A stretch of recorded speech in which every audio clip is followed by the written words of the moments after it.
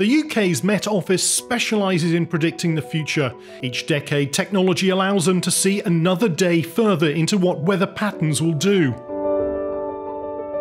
Now, a 4-day forecast is more accurate than a 1-day prediction in 1980.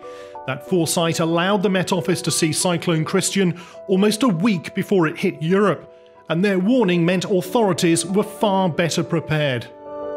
This coming storm is still thousands of miles away in that direction over the Atlantic. Yet forecasters can say with some confidence it's going to hit the UK around midnight on Sunday. The Met Office's oracle-like ability is driven by vast supercomputers here at their headquarters in Exeter.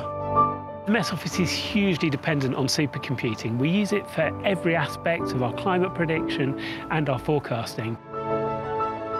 But the Met Office is facing its own supercomputing storm. It now needs far more compute power at a much lower cost than the market currently offers. And this may be the solution. Isambard, a new kind of supercomputer based on 10,000 ARM cores. Isambard is actually the first system of its size, of its scope, and it's really, really promising. We're getting very good results from it.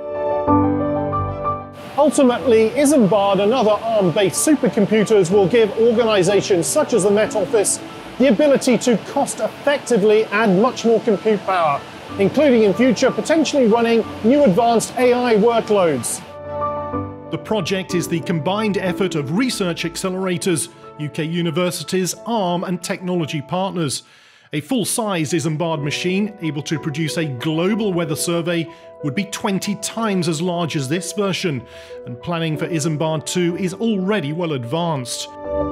The main system's already filling up, so we want to expand that, actually double the size of the current machine.